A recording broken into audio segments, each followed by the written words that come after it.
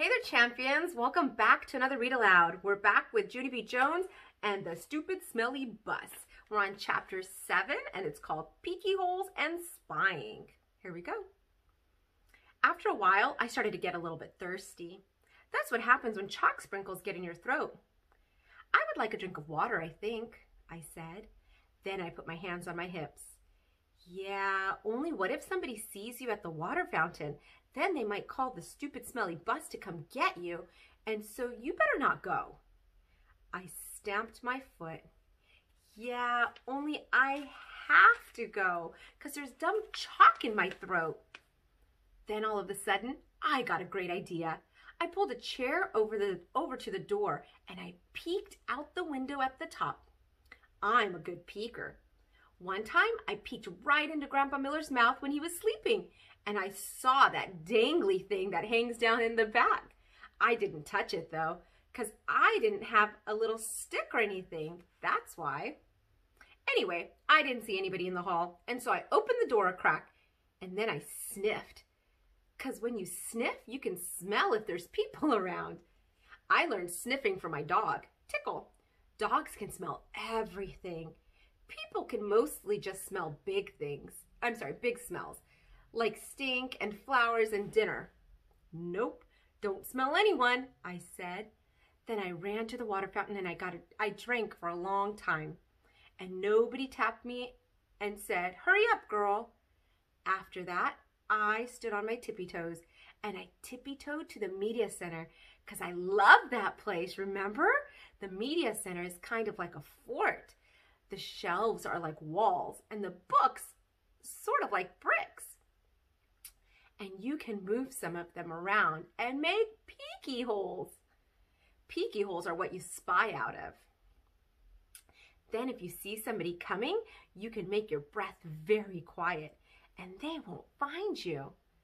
I spied for a long time, but nobody came. The only people in the media center were just me and some fish. The fish were in a big glass tank. I waved at them in there. Then I stirred them with a pencil. Do you think that was a good idea? Probably not. I love fish very much. I eat them for dinner with coleslaw. This girl is so silly. Just then, I saw my most favorite thing in the whole world.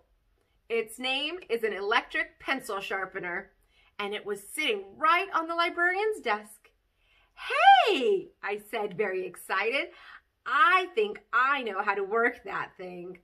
Then I looked in the desk drawer, and guess what? There were lots of brand new pencils in there. What do you think she's going to do? Make a prediction. And so I sharpened them. Is that what you predicted? Yeah. It was funner than anything because an electric pencil sharpener makes a nice noise, and you can make pencils as teeny as you want. You just keep pushing them into that little hole, and they just keep on getting teenier and teenier. It doesn't work on crayons, though. I tried a red one. Then the pencil sharpener slowed way down, and then it made a sound. And after that, it didn't go anymore. Just then, I heard a noise. It was walking feet. And it made me scared inside because I didn't want anyone to find me. That's why. And so I squatted way down and looked through my peeky hole. Do you want to see the picture? There she is. Wonder who's there. Then I saw a man with a trash can. He was singing "Somewhere Over the Rainbow." That's a song I know. It's from my favorite movie, which is called The Wizard of Oz. The man with the can didn't see me. He walked down the hall. Then I heard him go outside. I stayed squatted down for a long time, but he never came back.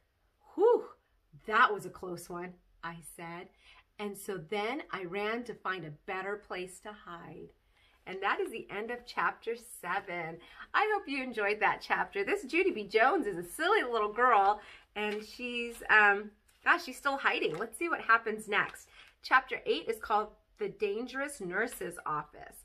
So we'll see what that's all about. I hope you enjoyed that chapter, and I hope you have a wonderful night. Sleep well, sweet dreams, and I will see you all next time. Good night.